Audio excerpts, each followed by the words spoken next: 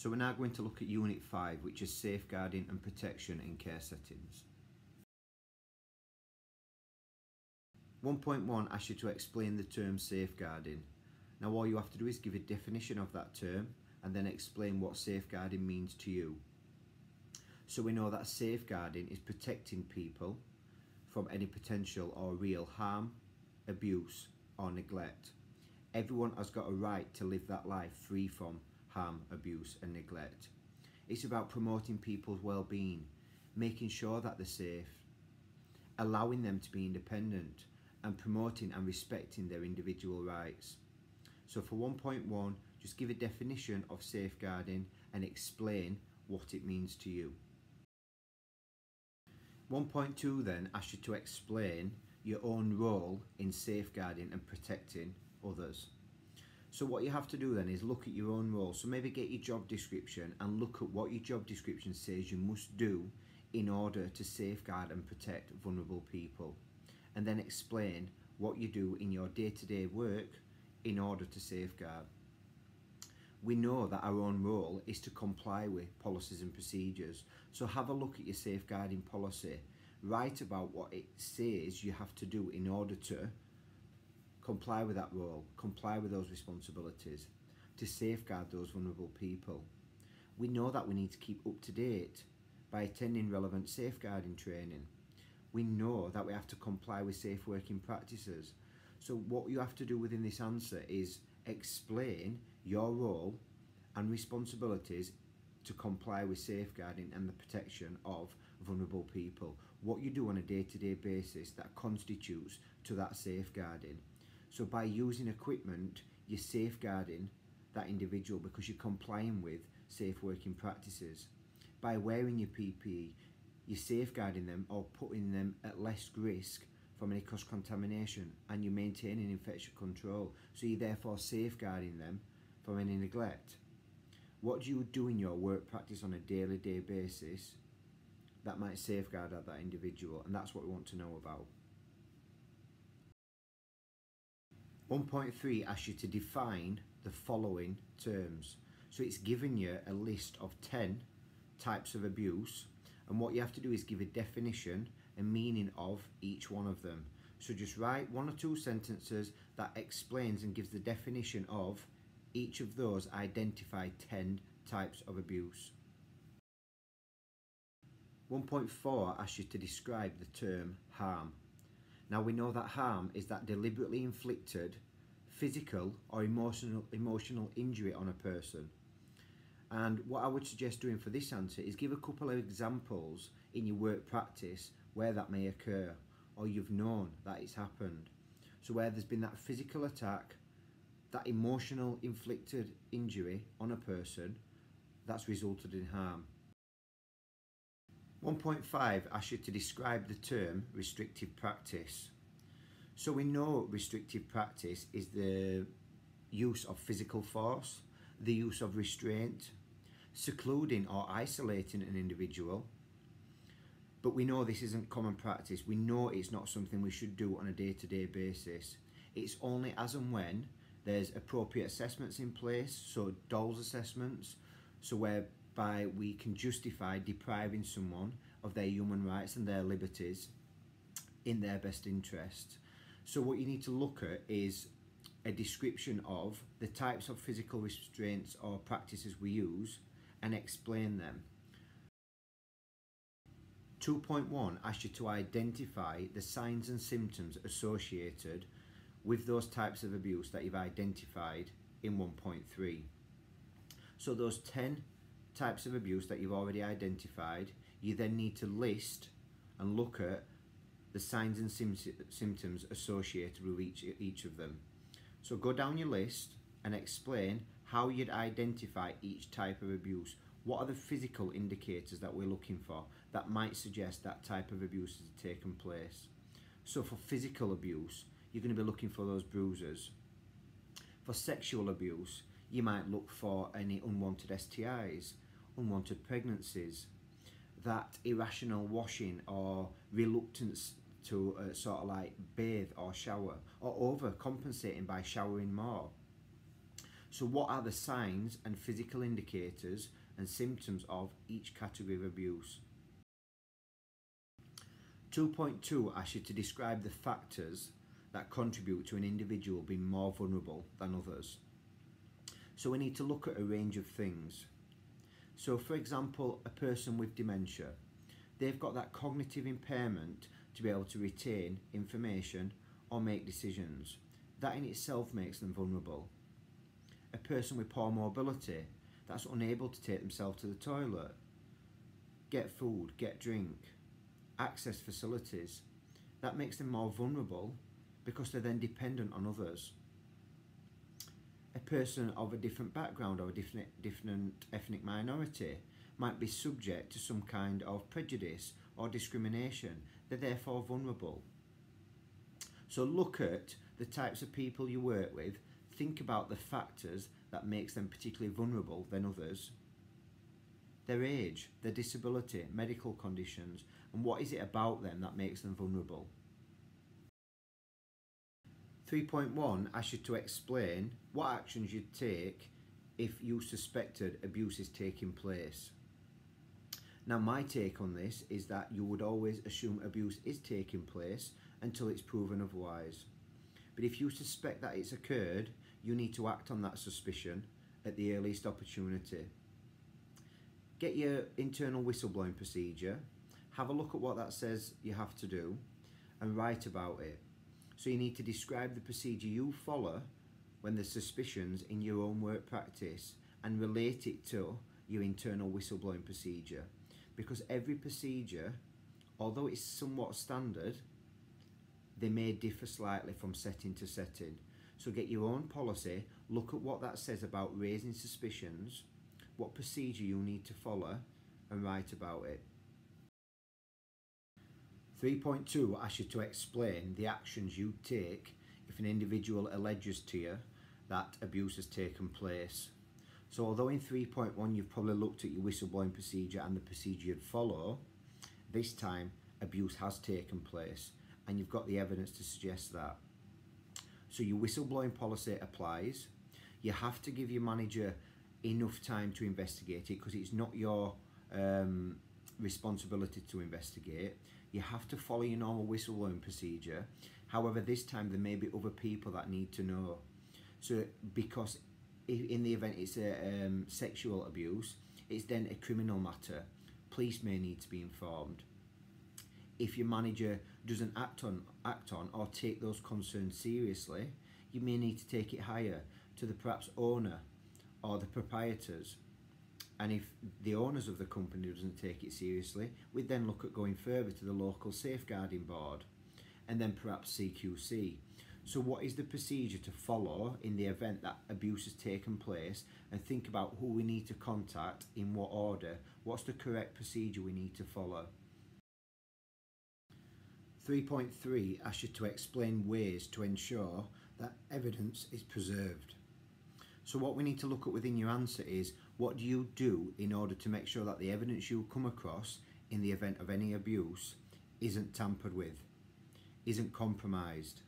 We need to make sure it's safe and secure until those investigating can get hold of it, or till the police come to do their bit. So we need to make sure that the room is safe and secure, that no evidence is tampered with. You may take photographs, but just be mindful that in the event of sexual abuse taking place, you wouldn't encourage an individual to shower or bathe or wash any clothes, because that is evidence, and that's you tampering with evidence that might lead to criminal proceedings, and it's going to be evidence that's used in that investigation, in that disciplinary, in them court proceedings. So we want to avoid tampering with any of that. So don't do anything with it, just preserve it, make sure it's safe and secure, wait till the people who need to see it are there, take photographs, encourage the individual not to shower, not to bathe, make sure you keep any data or records confidential, and that's one way or a few ways we can make sure that evidence is preserved until the investigation's taken place. 4.1 asks you to identify the relevant legislation, local systems or national policies that relate to safeguarding and protecting those individuals from abuse. So you're going to have to do some research into those systems, the laws, the legislation that looks at safeguarding individuals. So for example, the Mental Capacity Act 2005, that has 5 key principles on decision making. Look at what that legislation states in terms of safeguarding that individual from abuse and how we promote decision making for that individual. You may work for a local authority whereby they've got an internal policy that you know you have to follow. So for example, those that work in Barnsley, Doncaster, Rotherham and Sheffield, they have to follow and comply with the South Yorkshire safeguarding procedure. So that's a local system that anyone in those 4 areas have to follow. Look at what other government policies are in place. Look at the laws around safeguarding. So do some research and write about each legislation that you identify. 4.2 asks you to explain the roles of different agencies in safeguarding and protecting vulnerable people from abuse. So you need to look at who's out there and what the role they play in protecting people. So for example, your local authority, their local safeguarding board, they have a duty to respond to and act upon, investigate any forms or reported incidents of abuse. What role do they play in protecting that individual from abuse? So look at the role of the local authority. Look at the role of the police in investigating any criminal or civil wrongdoings. The VBS, so the Vetting and Barring Service, they provide a vital role in making sure that anyone that's barred from working with adults or children when applying for new jobs aren't actually given that opportunity based on that barring list. So the DBS, so the Disclosure and Barring Service, when you apply for a new job, part of that recruitment process is to make sure that you've got an enhanced DBS from that DBS service. So looking at any criminal or civil wrongdoings, any lists that you're barred on to make sure that those children and adults are protected when applying for that new role. So think about all the agencies involved and the role they play in protecting and safeguarding vulnerable people from abuse and write about them. 4.3 asks us to look at the factors that contribute or have appeared in local and national case failures. So whereby reports have been produced into systematic failures to safeguard vulnerable people and children. We need to look at what those failures were and write about them. So you're going to do some research and look at locally in your own area and nationally up and down this country whereby care homes, hospital settings, any other health and social care related setting that you may work in has failed to provide a duty of care and to safeguard those individuals. You need to write about what the failures were and what they could have perhaps done better to prevent that from occurring. So we're going to look at 3 different case studies over the next 3 short clips. What I want you to look at is what were the failures within those case studies? Have you identified any others as part of that research? And how are you going to prevent it from happening in your work setting? So by researching case failures locally and nationally, you'll be able to identify what went wrong in those cases to prevent them then happening in your own setting. So in the case of baby P then, or Peter Connolly, it was a young baby, 17 months old, that died in 2007. What we know about this case is that it was very unfortunate and it shouldn't have happened. There was a lot of professionals that didn't safeguard baby P. Poor Peter was on an at-risk register. He was known to child protection and yet a lot of services failed him. There was over 60 reports from different professionals that knew about baby P that yet failed to act in his best interest and take care of him and recognised that he was actually being subject to neglect and abuse. There was over 50 physical injuries recorded at the time of baby P's death. This shouldn't have happened. The system failed him. His parents failed him. There was a lot of unanswered questions. So when you're looking at baby P, look at what his parents did not to safeguard him and what the professionals failed to do, which then resulted unfortunately in baby P's death. Write about those failures, write about those wrongdoings, and look at what could have been done differently to prevent it from happening. Who could have intervened sooner? What if interventions could have been made? Could his death have been prevented? So in 2008 then, sadly Kyra Ishak lost her life. She was subject to a lot of sadistic behaviour by her parents and died consequently as malnourishment. She was severely underweight. Her parents wouldn't allow access to the foods that was in the home. They used to lock the cupboards, make her overeat till she was physically sick, give her cold baths, beat her. She had over 60 injuries on her body at the time of her death in 2008. So Kyra was subject to a lot of neglect by her parents, physical abuse, which then resulted in her death. She was taken out of school, apparently to homeschool, when in reality what was happening is that her parents were actually beating her at home. 60 injuries, lack of food, malnourishment, it is all neglect. It resulted in death. Look into what happened to Kyra. Write about those failures. Write about how those parents failed to meet the basic needs of their child. And again, what we want to do is prevent this from happening in the future. So look at what preventatives we can take from those wrongdoings that we've identified. In 2011 then, a Bristol care home called Winterbourne View was found neglectful and responsible for the abuse of a lot of people within the home that had learning disabilities. Now it took an undercover journalist working for BBC Panorama to apply for a job, go in and uncover all this using hidden cameras.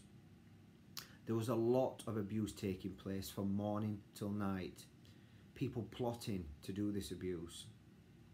Since the case, 11 people have been subject to criminal convictions. But the abuse that had taken place within the home was horrific. It showed you on the footage them interviewing the families who spoke quite well about the home, that were saying every time that they went to visit, they were taken to the family room, they were made to feel welcome. So to them, they felt as though their loved ones, their children, these with learning disabilities, were actually being cared and looked after. But behind closed doors, they was actually being forced to take medication, restrained using furniture, having their hair pulled, slapped. These staff plotting and ringleading as to how they're going to abuse these individuals. It's horrific to watch, but the reality of it is it occurred. And it occurred in a care setting where people should be looked after. So do some research into Winterbourne View, look at those systematic failures, look at the unfortunate abuse that these people with learning disabilities and challenging behaviour were subject to, and write about them. Look at what these 11 people have been convicted for, and again write about them. Because again, what we want to do is prevent this happening in the future.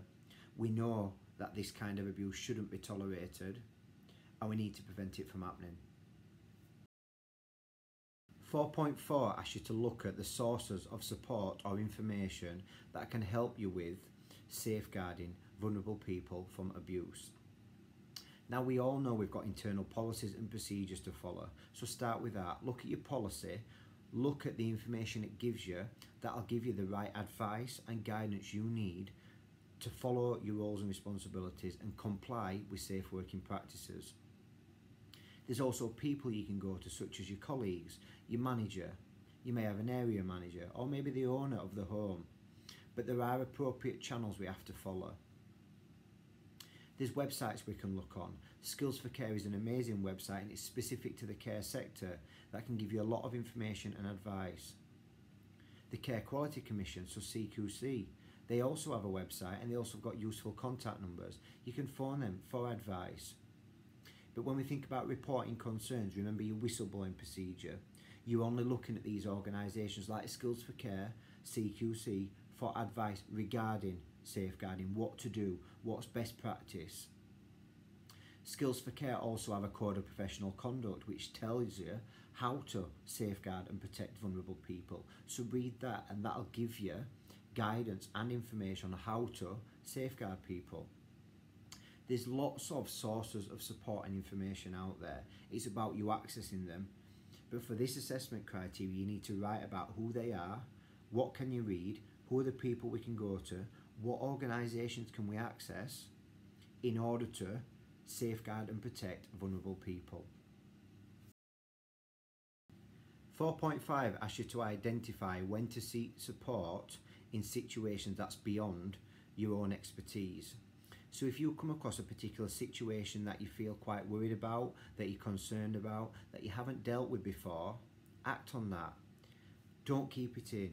It's important to seek that advice, to read your policies, read your procedures, see what that says you must do. Speak to another colleague or speak to your manager. A problem shared is a problem halved. And if you can let someone know that you're struggling or unsure, I'm sure someone can give you the right and relevant information. We need to make sure that any safeguarding issues or concerns are passed on and acted on.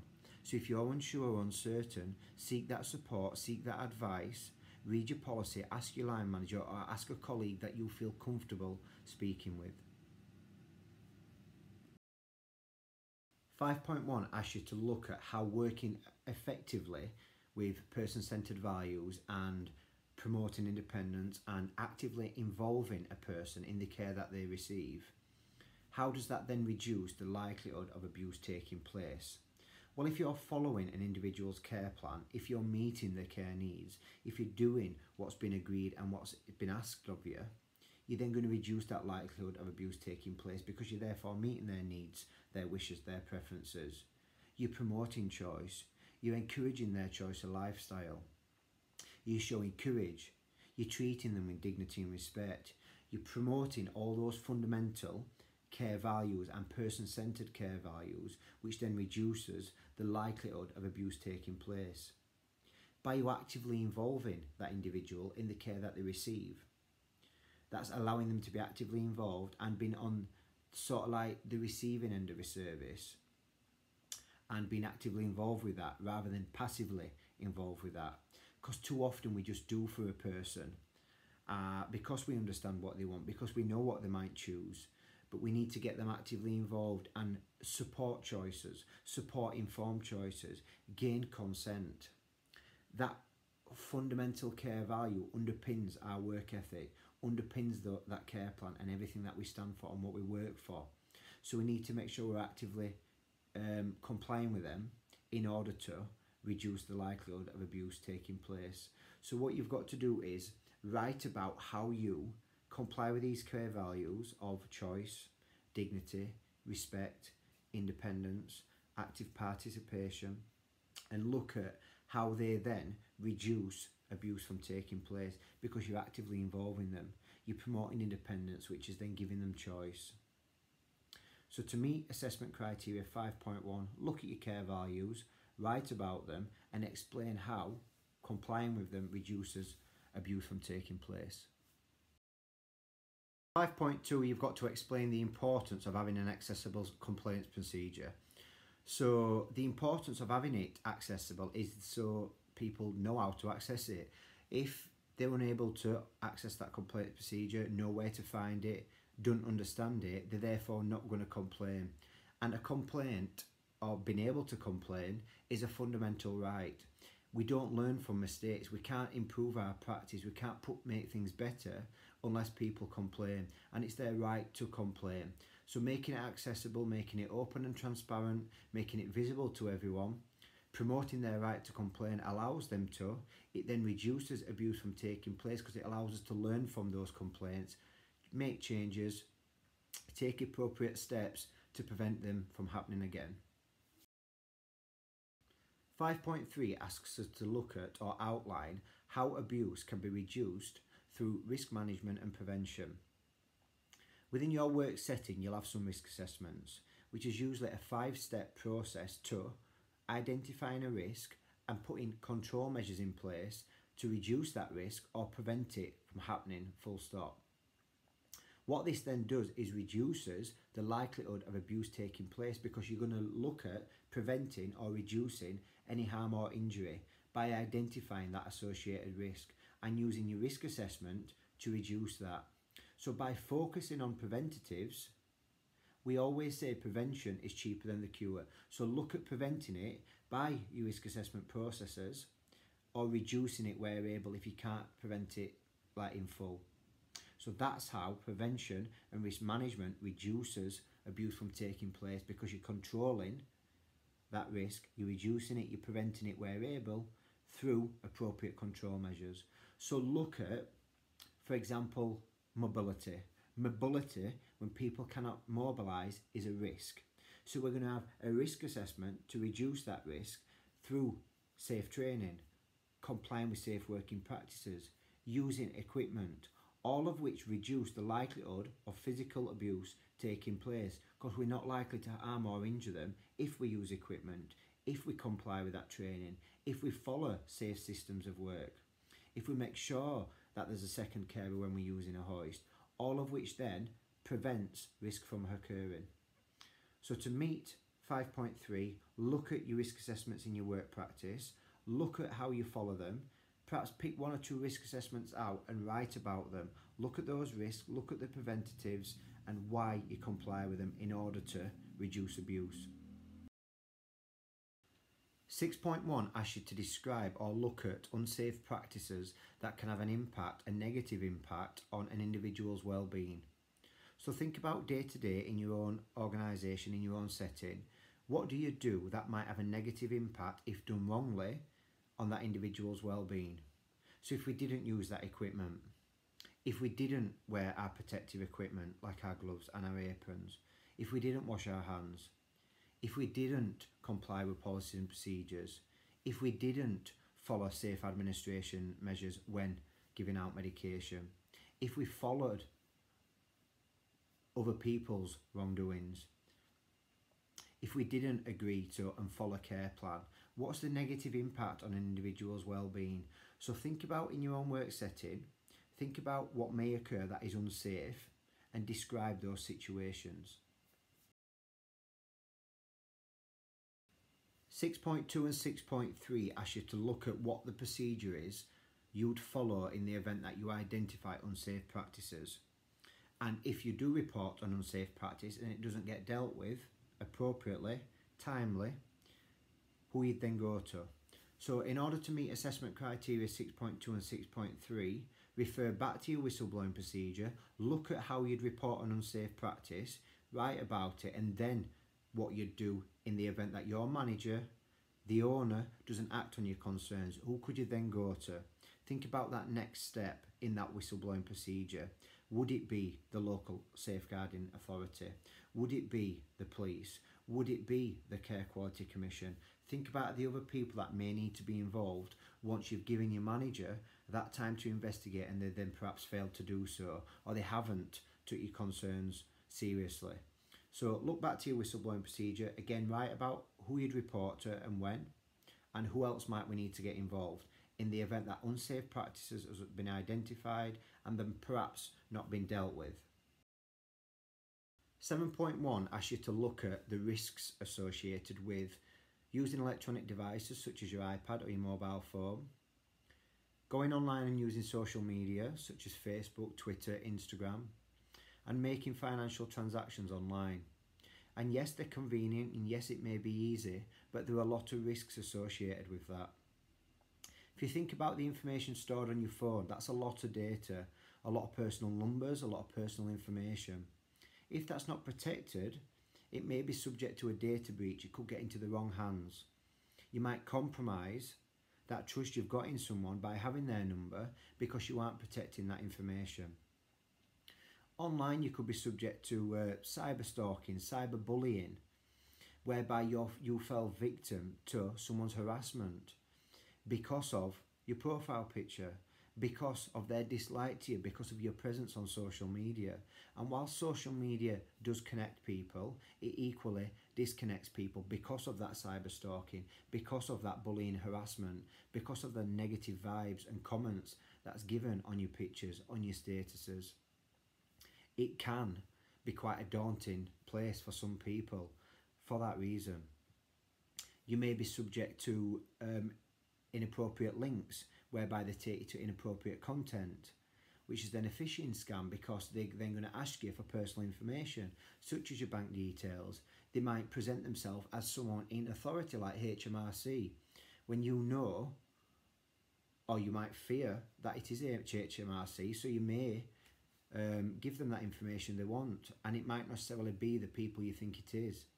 We don't often know the person behind that screen, so we need to be careful. You are going to be exploited. There are some nasty people online looking to exploit you. So what you need to do is look at the risks associated with using these devices. What are the risks associated with using your iPad online? What are the risks associated with carrying out financial transactions online? Are your bank details safe? Who could get those details, and what are the risks associated? 7.2 asks you to look at ways to reduce those risks from taking place. So the ones that you've spoke about in 7.1, the ones that you've identified, now I need to know how you're going to reduce them. So if you've identified a potential data breach by using your mobile phone or your iPad, I would hope that to reduce that risk, you'd have it password protected. You'd use Face ID. You might use a two-factor authentication, which most devices now have available.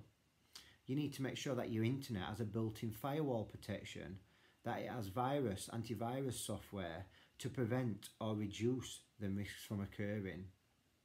Make sure that staff have access to the data protection policy and confidentiality agreements aimed to reduce that breach in data protection. Make sure that staff are trained to understand GDPR and the principles of the General Data Protection Regulations to prevent that breach. So the risks you've identified in 7.1, how are you going to reduce them in 7.2? What steps do you need to put in place to make sure staff know, or that you know how to reduce those risks from occurring? For 7.3, you need to explain the importance of finding a balance between using electronic devices and that balance between online safety. So whilst we agree that, you know, electronic devices and working online has its benefits, we have to find that balance to make sure that you and others are safe online. People are there to exploit you. So by attending training, giving people knowledge and understanding of their policies and procedures, by letting them know what their expectations are, by informing them of their job roles and responsibilities, upskilling their knowledge and the behaviours, and informing them of how to find that balance, we would expect staff, employees, yourself to know that yes, the internet's a wonderful place, but we equally need to manage ourselves and others safely online.